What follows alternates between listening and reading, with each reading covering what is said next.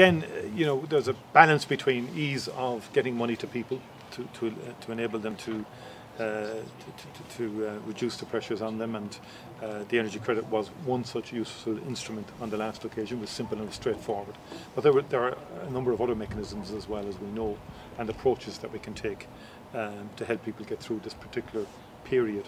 We envisage the cost of living package will enable us to apply funding to this calendar year in 2022, and then we have to see in terms of 2023 in the context of the budget itself. Just to be blunt, there's another rebate this side of Christmas. Well, I'm not doing the budget now, and I don't mean that in any facetious way. Obviously, government has to sit down, talk to the Minister of Finance, public expenditure. There will be further meetings of the leaders and the two ministers along with the Cabinet.